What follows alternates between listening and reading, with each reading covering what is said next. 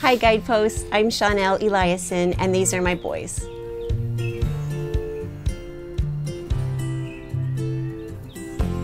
Hi, I'm Gabe, and one thing my mom always taught me is to stand tall and fill my space. Hi, my name's Isaiah, and one of the things my mom always taught us is to be boys of excellence. My name's Grant, and my mom taught me to always work hard even if you don't enjoy what you're doing.